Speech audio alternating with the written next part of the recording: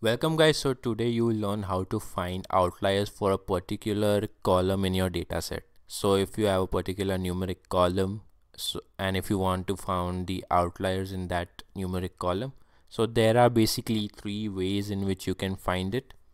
The first one is through a visual representation. The second one is IQR, which stands for Interquartile Range, and the third one is Z-score. So I have already downloaded the data set and stored it in data. So these are the various ways which are generated. And if I want to find the outliers in the aluminum cans, so I will first find it visually. So I have already imported the matplotlib library and specified the column name which I want and showed it. So we can see that we have obtained this kind of image, and in this the diamond stands for our outliers. So I can make that the outliers roughly lie around 21,000 value. And so this is one way of representing. The second way is through interquartile range. So in interquartile range, first thing is we find the upper quartile and lower quartile, which is the 75th percentile value and 25th percentile value. So I will define Q3 and I will copy the column which I want and specify the quantile function, and here I will write 0.75, which is my 75th percentile value. And if I want to look at the output, I will just print it. So this is my value for Q3. Similarly, I would repeat that step for Q1, which is our 25th percentile value.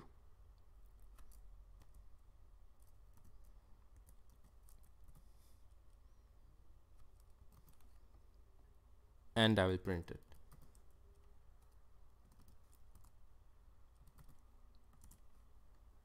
So IQR is the difference between our 75th percentile value and 25th percentile value. So this IQR will be Q3 minus Q1.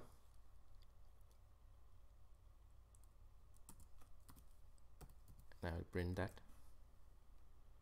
So there is a limit in IQR. So there is an upper limit beyond which means if there is any value above upper limit, then that will be likely an outlier, and even in case there is a lower limit too.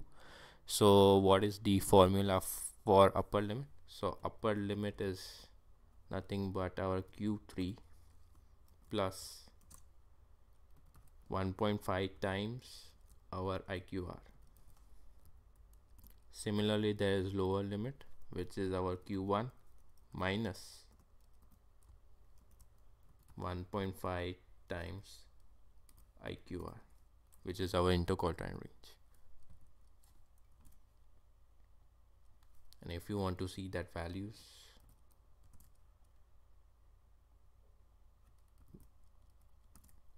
so we can see that the upper limit is 20798.75 and lower limit is 8920.75. so any value which is above the upper limit is likely an outlier, and similarly any value below lower limit is also an outlier. So this was the second way in which you can detect an outlier. The third way is through a z-score method. So in z-score method, if we have a distribution like this, and the middle value is our mean, and these stands for the standard deviations. So if I want to find that how much far is a 65th percentile from our mean or 75th percentile from our mean, so I will find its corresponding value and minus it from our mean and divide it by standard deviation. So the formula for z score is your value, means is your y, means it can be, it is all the column values which are there in this aluminum cans. So I will take one value, so it can be 2475 or any value,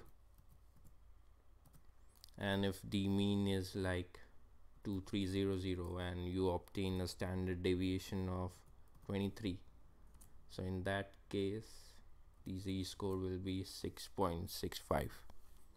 So what does this mean is that your value is 6.65 times away from the mean expressed in terms of standard deviation. So if I want to find how much far is this, so we can know that this is approximately 2.7 times far from your mean, and it is expressed in terms of standard deviation. So this is one standard deviation, this is two standard deviation, three standard deviations. Similarly, it will be the opposite for the other side. It will be expressed in minus terms. So this was the third method. So there is a threshold in z-score, so any value which is above 3, so that value is likely an outlier in this case. So in this case the 2453 value is an outlier. So this is all for today. Lastly, I would say that Story by Data is an amazing platform to get expert advice and know about various other things happening in data science.